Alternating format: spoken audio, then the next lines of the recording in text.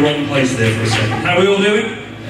Great to see each and every one of you here. Thank you for joining us today. It's an honour and privilege always to have you here. You could be 1,000 different places, but in my opinion, you picked the very, very best one. Let's open up in prayer and dive straight into the message. Heavenly Father, Lord God, we love you.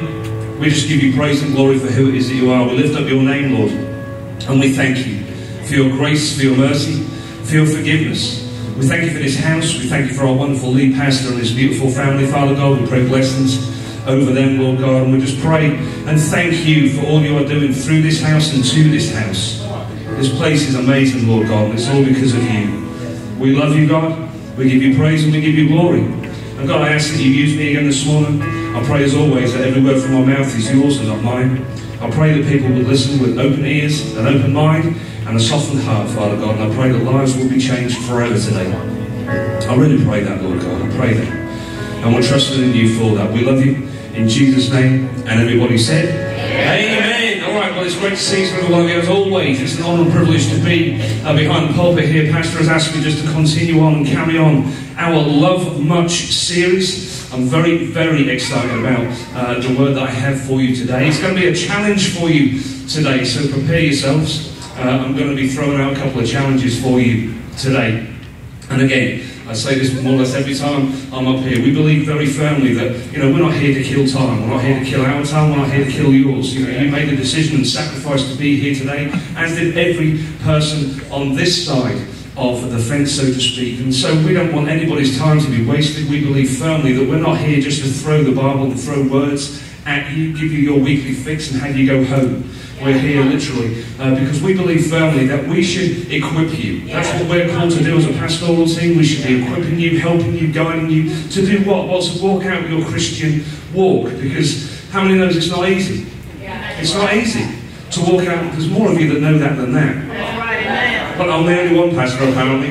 Everybody else comes see. Taxi.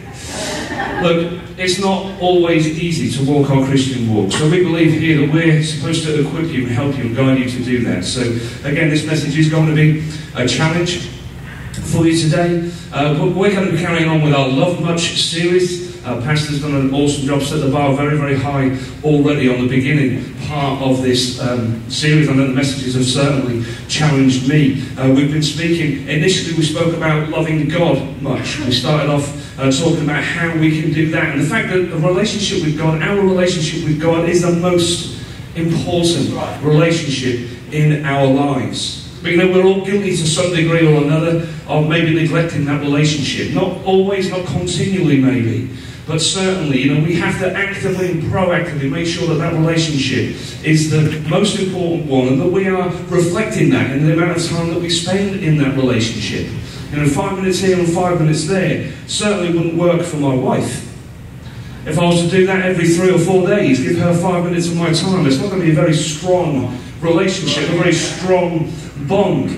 And that's exactly the same thing with a relationship with God. We need to be committed to that relationship, even more than we're committed to our marriage. Which might sound a strange, bizarre, weird thing to say, but that's absolutely true. Why? Because the time we spend investing in our relationship with God is never wasted. It's never wasted. It will always come back and help us to actually love in other relationships as well. And then last week, Pastor spoke about loving in the home, talked about how we're to love the people in our home better than we are doing right now. And that didn't just mean our spouses, it also meant our children. Pastor did an awesome job last week in actually putting that all into perspective for us. And it certainly, again, challenged me in my home life. But this week, I'm going to be talking about loving others. Loving others. So this is something that some of us do very well with some people. But there are very, very few of us that do this well with everybody. So it's something we all have a handle on. We can all relate to some degree or another. If I was to say to you, do you love anybody well? You'd probably say yes. If I said to you, do you love everybody well? You would probably not say yes. And if you did, you might say it through gritted teeth and ask for prayer for forgiveness afterwards.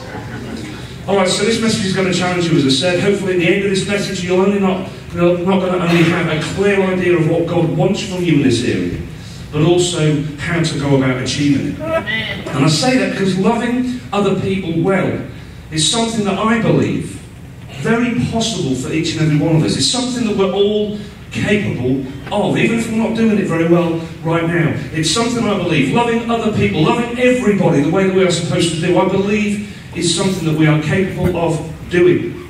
And I use that doing word very deliberately. Why? Because love is a doing word. Love is a doing word. Now when we hear the word love, it can conjure up in our minds the sentimental meaning of the word. It can, the roses, the chocolates, the dimmed lights, the romantic date night, the cuddling on the sofa, all of those things. And they are all definitely associated with love. And they can be used to display love to somebody. But love is more than just emotion and feelings. Love is an action word. In fact, get this. Love being displayed properly will often go completely against the way that we feel in that moment. Yeah. Love being displayed properly can and should happen when we're upset, or angry, or disappointed, or even afraid. Right. True love often actually defies how we feel because of this. True love is not a feeling, it's a choice. Yeah. It's a choice. It's a choice to love and to display love to somebody, irrespective of whoever that someone is or isn't to us, whatever it is that that someone has done for us or not, even what that somebody has done to us or not. We have the choice to love that somebody whether they deserve our love or not.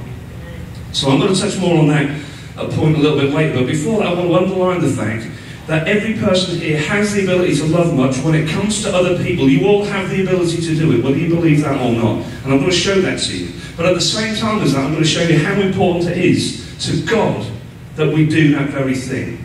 In the book of Matthew, chapter 22, it's a powerful chapter. And this is where the Pharisees and the Sadducees, they're basically tag teaming against Jesus. All right, they're all trying to catch him out. They're all trying to have him say something which will basically, the Bible says, they met together to plot how to trap Jesus into saying something for which he could be arrested. So the Pharisees, they give it the best shot. They start off, they give it the first try in the morning, and Jesus slaps them down. And then the Sadducees come up straight after that, and they again try and catch him out. That doesn't work. So they go away. And it actually says that the crowds were astounded at his teaching, and the way that he responded to these questions being thrown out. So then the Pharisees come back for a second attempt. And this is what happens. Teacher, one of the Pharisees says, which is the most important commandment in the law of Moses? And Jesus replied, you must love the Lord your God with all your heart, all your soul, and all your mind. This is the first and greatest commandment. A second is equally important. Love your neighbour as yourself. The entire law and all the demands of the prophets are based on these two commandments. So Jesus answers the question by telling the Pharisee what the most important commandment is. Then a second commandment, which is just as important. And then he stresses how important both are by saying that the entire law of Moses are based on these two commandments. So before I expand on that point, I want you to notice this. These commandments include a general and non-specific, unqualified you. You. You must. It doesn't say you must if you are capable. Right. It doesn't say you must if you feel like it. Yeah. It doesn't say you must if things happen to be going perfectly for you in the moment. Or if you're in a good mood with God that day. Or a good mood with your neighbour that day. It just says you must. So what does that tell me? Well, as far as this verse goes, I'm a you, and you are a you. I'm capable in God's eyes of doing these things, and so are you. So that does tell me whether I do these things or not is a choice that I make. Right. So how important is it that I make the choice to love others much? Let's look at verse 39 again. A second is equally important. Love your neighbour as yourself. Equally important as what? Equally important as the most important commandment in the law of Moses. So it's safe to say, pretty important, God wants you to love him with all your heart, all your soul and all your mind, and at the same time, and with just as much importance, love others. So, we've established pretty clearly, I believe, that God wants us to love others. We've established clearly that God believes each and every one of us has the ability to do that very thing. And we've established that whether or not we do it is a matter of choice. Is everybody with me so far? Alright, so God wants me to love others. God believes I'm capable of doing so. And I need to choose to do it. But once I've made that choice, I make the choice that I want to love other people. Once I've decided to love others much, what does that look like? How should I do it? Well, Jesus answers that question for us in the book of John. John 13, 34 through 35 says, "A new commandment I give to you, that you love one another. Just as I have loved you, you also are to love one another. By this all people will know that you are my disciples, if you have love for one another." So how should we love others? We should love them as Jesus has loved us. Plain and simple. Jesus is clearly saying that here. He's saying, I have modelled how to love. Now, go and do it. Straightforward as that. And that's how people are going to know that you are my disciples. People are supposed to know that we are Christians by seeing the way that we love one another. Wow. Let me ask you. If somebody was watching you this last week, every moment of every hour of every day for the last 7 days, could somebody point to you and say, that person is a Christian? I can tell that by the way that they love everybody that they came into contact with during that 7 days. It's a challenge, right? It's a challenge for me, that's for sure. So, let's take a few moments to look at how Jesus loved, how he loves, and that will give us a clear picture of what our loving others should look like. And while we're there, we're also going to look at what it is that has possibly stopped us from displaying the same kind of love up to this point, and why we need to overcome those obstacles. And then before I close, I'm going to look at how I believe we can get better at what it is that God wants us to do towards other people. So, just some of the ways that Jesus loves. Firstly, he loves indiscriminately. Jesus loves indiscriminately. And he loved in human form. He loved indiscriminately. It didn't matter who the people were, where it is that they came from, what their status of life was. He loved them. Look at this, Mark 2, 15 through 17. While Jesus was having dinner at Levi's house, many tax collectors and sinners were eating with him and his disciples, for there were many who followed him. When the teachers of the law, who were Pharisees, saw him eating with the sinners and tax collectors, they asked his disciples, "Why does he eat with tax collectors and sinners?" On hearing this, Jesus said to them, "It's not the healthy who need a doctor, but the sick. I've not come to call the righteous, but sinners." We are called and required to love everyone, irrespective of who they are, or what our fleshly opinion of them might be. That is totally clear in God's Word. But one of those things that as Christians we're prone to forget. Why is that? Well, because let's be honest, it's easier to forget that we shouldn't discriminate than it is to not discriminate. So in case you've forgotten, allow me to be the one to remind you this morning. You are required by God. In fact, you are commanded by God to love everyone. That means the person that you do not know at all. It means the person that you know too much about. It means the person that lives next door to you, drives you nuts with the loud music, or the barking dog, or the screaming kids. It's a person that works next to you that curses every other word, or doesn't wear deodorant, or both. It's the homeless guy that you walk past outside Starbucks every day. It's the woman that looks like she's got it all together and drives that brand new Mercedes that you wish you could own. It's your black neighbour. It's your white neighbour. It's your Asian neighbour. It's your Mexican neighbour. That one that you just wish would speak English. It's your black president. It's your white president. It's people that you're offended by because you think that they are better than you. It's the people that you're offended by because you think that you're better than them. Everybody. Zero discrimination. How's that for a challenge? That's what we are called and commanded to do. So what about the people who don't love me? How about the people who hate me? What about my enemies? Good question. Matthew 5.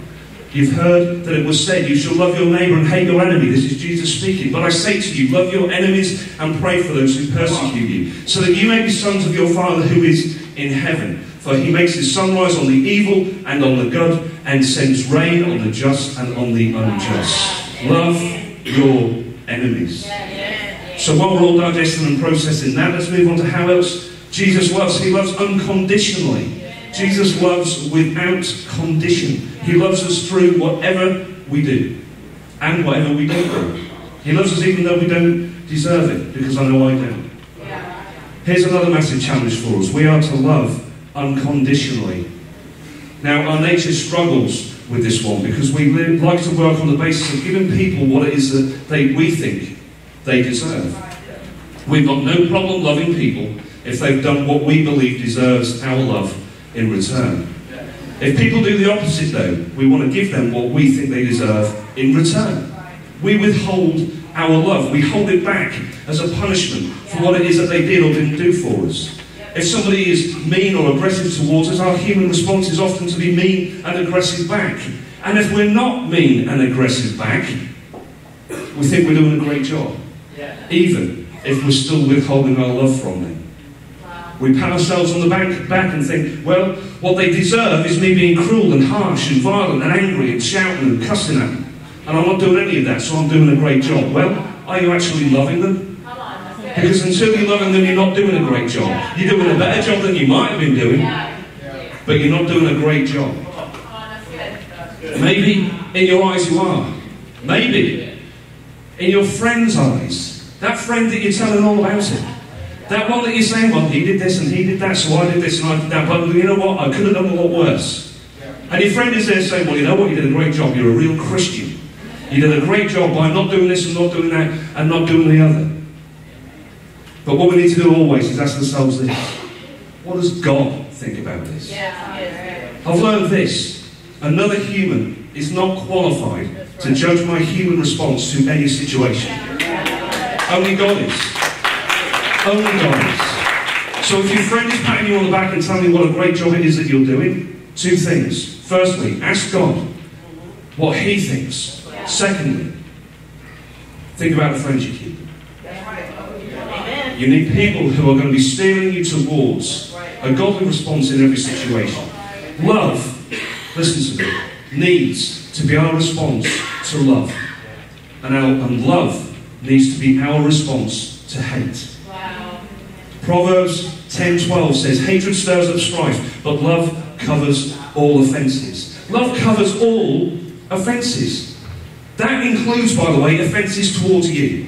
Just for clarification purposes. In case you were hearing that and saying, well, that doesn't count for me, it does count for you. Love should cover every offence, and it will do if you allow it to and if you make it happen that way. When someone says or does something bad towards you, the hardest thing to do, usually, is to actively love them back. But that's the very thing that will diffuse the situation the fastest. And it's the most effective way to diffuse the situation. And you know it. How often have you been in an argument with somebody and then in hindsight you think, oh, I wish I'd dealt with that differently. Next time, actively, proactively, act differently. If everything inside of you is screaming, punch this person in the face, smile at them. Say, you know I love you. We need a timeout right here. Because this is not going in the direction it needs to go. Just diffuse the situation with love. Start from that place. You know, I read that scripture about it talking about that love covers all things. And I had this visual in my mind. Somebody coming at me with anger and frustration, with their fists clenched and that furrowed brow, that scowl, and somebody just coming at me. And then I get a huge, thick, fluffy blanket with the word love written right across it and throw it over the top of them. Now, I'm not suggesting that we all go out and buy big, fluffy blankets, but what I am suggesting is this. How about next time somebody is coming at you like that, verbally or physically, that what you do is you verbally throw that blanket over the top of the situation. Throw that verbal blanket over it. Show them love. Love. It should be our default setting that is used in every single circumstance. Not, as I said, just in response to love. So how else does Jesus love? He loves sacrificially. We know this. Every Christian knows that Jesus died on the cross. Most Christians understand why he died on the cross to some extent. Many Christians can talk about the fact that he died on the cross for us. Few Christians love like Christ died on the cross. We all know it, but we don't live that out. 1 John 4:10-11 says, this is real love. Not that we loved God, but that he loved us and sent his Son as a sacrifice to take away our sins. Dear friends, since God loved us that much, we surely ought to love each other. How powerful is that? How powerful is that? That puts the whole thing in perspective. You know what? You're struggling loving your next door neighbour. It could be a lot worse. Jesus died on the cross for you to remove your sins, that you would have freedom, that you would have the ability to love other people. Because our love for other people couldn't have come if Jesus had not done what it is that he did. We have that ability because of what he did. And so we should be using it. We should be using it. Loving sacrificially is again challenging. Let's be real about this. Doing anything sacrificially is difficult for us. Why is that? It's because we're not wired to do it naturally. Loving sacrificially is, again, it's a decision. It's something that we can be proactive in doing. And it's something that we can learn to do better and more often. It's something we can learn how to do. And the more that we do it, then the better we're going to get at it. And then it's going to become more and more natural. It's something that becomes easier, as I said, the more that we do it. And it's something that we do, not in our own strength. We do it in God's. We do it in God's strength and not in our own. Because my flesh is always going to go for the selfish option. Why? Because I'm wired that way. And I'm wired exactly the same way as you are wired. We are wired in such a way that selfish motives tend to come at least first in our brain. We can then maybe actively kick them out and move that down the list. Alright, but it's our natural default tends to be very, very selfish. Let's take a moment to dwell on why we should love this way. It's not about being put on a guilt trip. It's not about feeling the pressure because of what Jesus did for us on the cross. But it is about having the right perspective. It's about understanding that if Jesus went through what he went through, then me loving someone sacrificially by doing for them instead of doing for myself pales into insignificance. There is zero I can do in my life short of carrying a cross on my back for miles and then getting nailed up upon it naked and having a spear stabbed in my side. Everything else that I can possibly do for anybody falls short of that. So any sacrifice I make pales into insignificance compared to what it is that Jesus did for me. So loving sacrificially is something I believe we can do that continually. It's something that's a way of life rather than one big thing. This is in the day-to-day. This is literally something you can do every morning. This is getting up and making your spouse a cup of coffee when you'd rather stay in bed. This is playing with your kids and running around the sofa for the 25th time when you'd rather sit down and watch the game. This is giving your last $5 bill to that homeless guy outside of Starbucks instead of going in there and buying yourself a coffee. Put simply, loving sacrificially is putting other people before yourself. Paul writes to this in his letter to the Corinthians. He says, let no one seek his own good, but the good of his neighbour. Seek, seek, seek, seek. That is a proactive word. That's an action word again. That's something you have to decide to do. You cannot seek anything without deciding that you are going to seek it. That's good. It says, seek the good of your neighbour. So each of us struggles in different areas of our Christian walk. Some of us find it easy in some areas where others struggle. But one thing that we all have in common is this, as I said, we have the ability to be selfish. Now some of us are better at it than others. Some of us are really good at being selfish. Some of us, are less selfish, less of the time, but we all have that talent of selfishness to some degree or another. There are many, many, many words that would describe Jesus Christ. Selfish is not one. Selfish is not one. So how else does he love? He loves forgivingly. There is nothing that reduces our ability to love like Jesus more than our inability to forgive like Jesus. Let me say that again. There is nothing that reduces our ability to love like Jesus more than our inability to forgive like Jesus. If we have unforgiveness in our heart towards somebody, it prevents us loving them the way that we are commanded to love them. Simple as that. You cannot have unforgiveness in your heart towards somebody and love them the way that you are supposed to. It's impossible to do. Look what we're called to do as Christians. Put on then, Paul says, as God's chosen ones, that's you, holy and beloved, compassionate hearts, kindness, humility, meekness, and patience, bearing with one another, and if one has a complaint against another, forgiving each other. As the Lord has forgiven you, so you also must forgive. And above all these, put on love, which binds everything together in perfect harmony.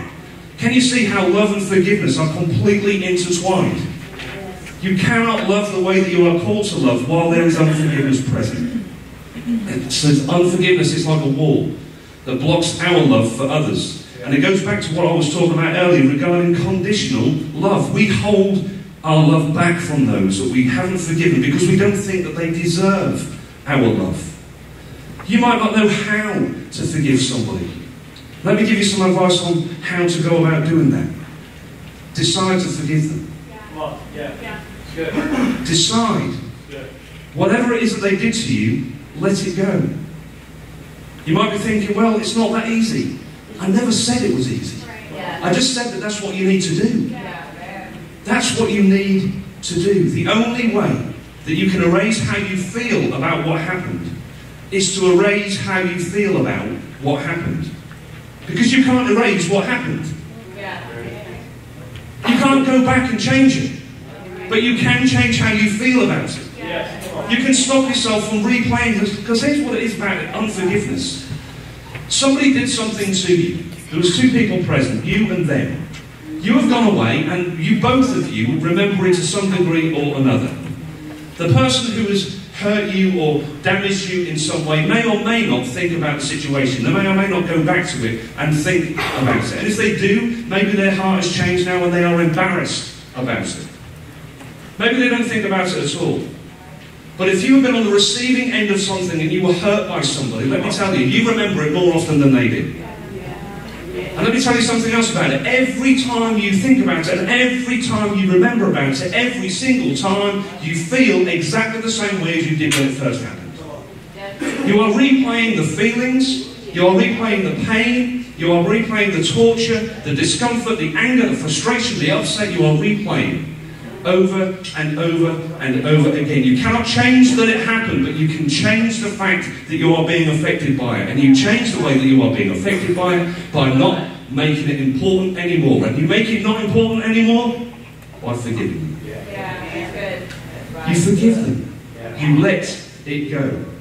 Because it's those feelings that cause us resentment and hurt that makes us feel that the other person doesn't deserve our forgiveness. Here's the reality. Because those feelings repeat and repeat, as I said, every time we recall the event, not forgiving somebody punishes us way more than it punishes them. You need to recalibrate your heart. You need to remove bitterness and unforgiveness from your heart. Here's another instruction on this in Paul's letter to the church at Ephesus. He says, let all bitterness and wrath and anger and clamour and slander be put away from you, along with all malice. Who's he talking to? He's talking to a bunch of youths. He's talking to a bunch of people. He's saying to them, let all bitterness and wrath and anger and clamour and slander be put away from you. Who's in control of that? Who can do that? Nobody but you.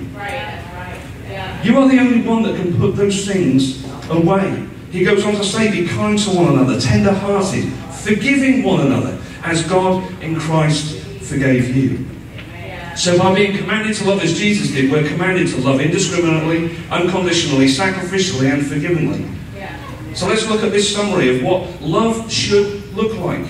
1 Corinthians 13, 4 through 7. You've all heard this scripture, but soak this in. Learn this. Understand what it is that it's telling you. This is very poetic. It's used at weddings. It's a great, lovely, sentimental, roses, cuddles on the sofa type description of what love is. But it's more than that. This is showing you what love should look like as an action word. Love is. That's lining it up and setting it up for what it is. It's going to tell you what love is. Love is patient and kind. Love does not envy or boast. It is not arrogant or rude. It does not insist on its own way. It is not irritable or resentful. It does not rejoice at wrongdoing, but it rejoices with the truth.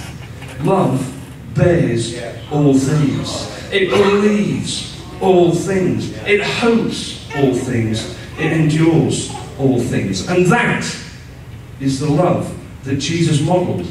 And that is the love that we should display to others. So why don't we? What are some of the reasons that we fall short of what it is that God expects from us in loving others? What's stopping us from loving this way? Well, there's many things. But here are what I think are three main ones. Hurt. Our nature is such that when we get hurt, we protect ourselves. That's the way, again, that it is that we're wired. It's in the nature of every living thing that if they get hurt a certain way, they are cautious about getting hurt that way again. The next time your dog comes running down that pathway to you to greet you from work, kick it. When it comes back down the next day, kick it. It's not going to be very many days before it doesn't run down the pavement anymore. Why? Because it associates that pavement with you kicking it. So it's wired to avoid things which will hurt it. That was completely an example. Don't kick your dog. That was not an instruction, it was just an example. All animals do the same thing, and we are the same. If we put ourselves in a situation and we get hurt, then we are cautious the next time we put ourselves in that situation. And if we get hurt again, then we're not likely to even put ourselves in the same situation and position. When we've been hurt in a relationship, we're more cautious the second time around, and even more cautious the third time around. Now, if you cut your hand badly and it heals, and then you cut it again in the same place again, it's going to heal even thicker and with a callus that's harder to cut through a third time. And our emotional heart can be the same way. Each time it gets hurt, it becomes harder and it becomes more callous. We protect ourselves from the hurt coming in, but in doing so, we prevent the love from coming out. And the fact is, not that this is easy, I'll get there. We shouldn't let how we've been treated in the past limit how we treat other people now. Don't let how you have been treated in the past limit how you treat people now. Second thing that stops us, fear. Fear comes in all shapes and sizes, and it can stop us from loving the way that we're called to do, because again, we naturally base what we do on what response we are likely to get. Loving totally, unconditionally would mean that we would love irrespective of what the response towards us is going to be or is possibly going to be. And that's tricky because we're laying ourselves right out there. You are walking into a relationship, you are loving somebody unconditionally. What you are basically saying is listen, I love you. And not only am I here completely open to you for you to do what you want to with me, you can hurt me, you can love me back, you can hurt me. Not only am I here in this position, but I am loving you. And I will love you irrespective of what you choose to do when I am in this position. You're laying yourself bare, you're putting yourself out there, you're saying, hurt me if you like. Treat me badly if you like. But you know what? I'm going to love you anyway. That's what unconditional love is about. Is that easy? No, it's not easy. Are we commanded to do it? Yes. That's exactly how it is that we're called and commanded to love. It's fear of the unknown. You don't know how the person is going to react. It doesn't matter. They're either going to react well or they're going to react badly. Either way, you are called to love them anyway. Fear of rejection. Another huge one. When it comes to loving people, again, this is making our love conditional. Whichever way you dress it up, that is conditional loving. Because what you're saying is, I'm only going to give you my love if you accept it. But that's not what it's about. What they do with my love is irrelevant. It's up to me to give them that love. They're going to accept it or they're going to reject it. And neither of those things should make me love them any differently. Can you see how important this is? And yet how difficult this is if we're doing it in our own flesh. Love unconditionally will look more like this. Here's my love, I'm loving you, and I don't care what you do with the love I'm giving to you, but I am giving you it with no strings and no expectations attached. Which leads me to the last reason that we don't love the way we're called to. Unrealistic and hypocritical expectations. One of the most amazing things that I've noticed about human nature, and I'm including myself in this, but being a pastor and speaking with people, and just being around people and loving people and just seeing people in their worst and in their most hurt states. One of the most amazing things that I've seen, and not amazing in a good way, is how able we are to expect and demand something from other people that we are not doing ourselves. It's everywhere. It's in all of us to some degree. And how able we are to judge people for things that they are doing when we're doing the same things or different things that may be even worse than what the other person is doing. We have that. Again, we have that in us. Who someone is, what they do, what they have been doing in the past. The way that they speak, the way they dress or don't dress. The way they smell, the way they react to us. The list goes on and on. None of that should stop us from loving them. It may stop us hanging out with them. And using godly wisdom, it may even make us be cautious to be around them. If there's somebody who is a danger to you in some way or another, or a danger to your lifestyle in some way or another, I'm not telling you to hang out with them. I'm not telling you to go where they go and do what they do. Because you can love them without doing any of that. Love has different ways of expression. But you can love them. And one of the first ways that you love them is if they are the kind of person that you would never hang around with because they are doing this or doing that or going there or going here. You will love them and you will not judge them for doing this and doing that and going here and going there. Because again, you can't judge someone and love them the way that you are supposed to love them. It's impossible to judge someone and love them the way that they are supposed to be loved. So when it comes to close relationships that we have, with our families, with our kids, with our spouses, them not meeting our expectations in an area should never prevent us from loving them in the exact same way as if they had met the expectations. The expectations that shouldn't have been put there in the first place. We all have them. We all have expectations. I have expectations of my wife. She has expectations of me. And you know what? I fall short often. She falls short often. But we're called to love each other as though we didn't fall short. As though I've got to love her as though she's perfect. And she, bless her heart, has to love me as though I'm perfect. That's a tough one. You're talking about challenge. But that's how it is that we're supposed to love each other. And our kids. And our kids. You know, we're called to train our kids, to bring our kids up in the right way, to teach them, to coach them. Because, you know, they don't know better, do they? Elijah is 4 right now, and he's doing things which your average adult wouldn't do. And we're continually coaching Kobe, who's 15 years of age, and has got a lot more sense and common sense and a lot more life experience than Elijah has. But Kobe, because Elijah, you know, likes to be in the mix with stuff, Kobe will often talk to Elijah as though Elijah is 15 years of age.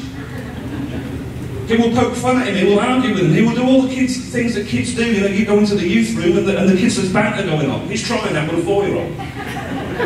So we're continually saying, look, he's 4. What does that mean? It means he knows less. But we are to coach them and teach them. And we have expectations of Kobe, and we have different expectations of Elijah. It would not be fair for me to treat Elijah based on how he's falling short of the expectations that I have on Kobe. And yet some of us do that. Some of us have expectations on our family that we would never have of anybody else. And I'm not saying don't stretch your family, don't coach your family, don't teach your family. But what I'm saying is this: don't withhold love from those people when they are not doing 100% of what it is that you need them to do 100% of the time. You will be holding love back every day of the week. So, we've looked at the way that we're supposed to love. We're supposed to love as Jesus loves. We've looked at some of the things that are stopping us from doing that, but how can we get better at it? How can we love like Jesus loves? I'm going to take a second and look at part of the first scripture that we looked at today. Matthew 22, this time verses 37 and 38. It says, Jesus replied, "You must love the Lord your God with all your heart, all your soul, and all your mind. This is the first and greatest commandment. A second is equally important. Love your neighbour as yourself. And here's why I want to look at the scripture again. Because it's my belief, if we get our vertical relationship with God right, our horizontal relationships with other people will improve. Yeah, I believe that the more consistently we fulfill the first commandment of loving God, the more equipped we become to fulfill the second of loving others. The more loving our relationship is with God, the more loving our relationships with people will be. The more open we are to receive God's indiscriminate, unconditional, sacrificial and forgiving love, the more we are able to give those things to those around us. Here's what I believe. The amount of love we have to give horizontally is determined by the amount of love we accept vertically. Wow, that's good. The more we accept God's love, God loves me so much I can't keep up with it. I can't contain it. So if you're pouring anything into a glass that can't contain what you're pouring in, it overflows. God loves me so much, I don't deserve His love. But His love is unconditional, it's indiscriminate. I don't deserve it. But the love that He pours into me, the more I accept that, then that's going to overflow. It's going to overflow where? It's going to overflow into my horizontal relationships. Don't try so hard to do what it is that you think God wants you to do. Try instead to let God do what God does through you. Don't do what you think He wants you to do. Allow God to do what He does through you. Love other people with His love, not yours. I want people to feel God's love. I don't want people to feel mine. Me showing my love for somebody, you know what? It's not a bad thing, it's a good thing, and it may change somebody's day. But me showing God's love, that can change their life. That can change their life. You know, we can't give what we don't have. Our loving others starts with accepting God's love. Listen to me. God loves you. God loves you. He loves you indiscriminately. Whoever you are. He loves you unconditionally. However your life looks right now. He loves you sacrificially. He died on the cross to pay the price for your sins so that you may be saved. And He loves you forgivingly. Everything that you have done. Whatever that may be. His love and His death has wiped your slate clean and you are forgiven. If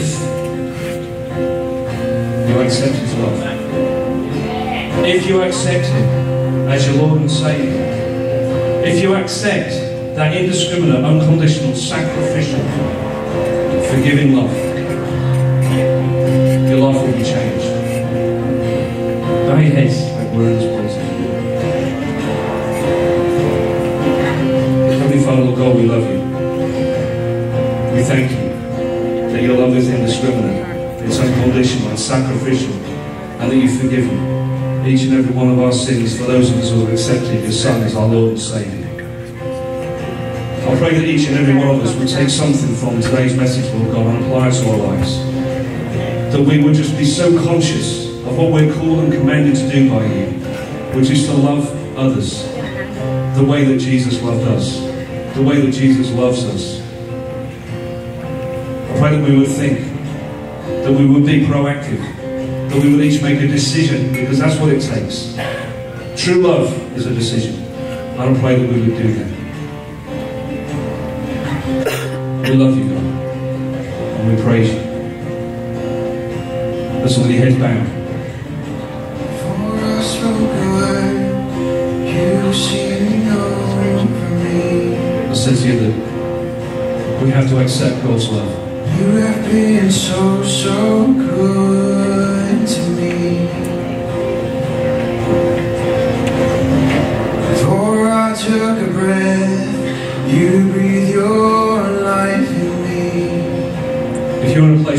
where you don't know what that looks like. You have been so, so kind. If you've never actively decided to accept God's love into your heart, Oh, the overwhelming, never-ending, reckless love. if you want to make that choice right now, if you're going to decide that from this moment forward you're going to accept that love that He has for you, I'm going to ask you right now, with every head bowed and every eye closed, or you raise your hand for it. Nice and high if you would. Anybody here who wants to accept that love the way that they've never accepted it before? Thank you. Thank you.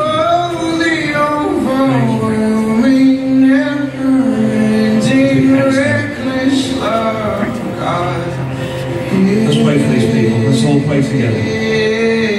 Heavenly Father, I love you. Father, thank you, God, for your sacrificial love, for your indiscriminate love, for your unconditional love, and for your forgiving love. Right now, God, I accept your Son Jesus as my Lord and Saviour. And I profess, God, that He died for me and He rose again to wash away my sins. Thank you, Lord, for saving me with your reckless love.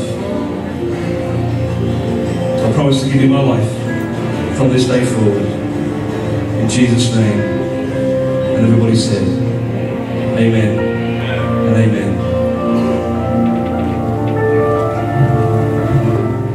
Just go to the time of worship.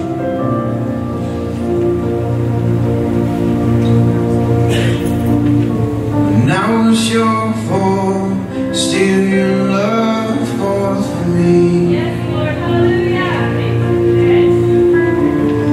You have been so, so good to me.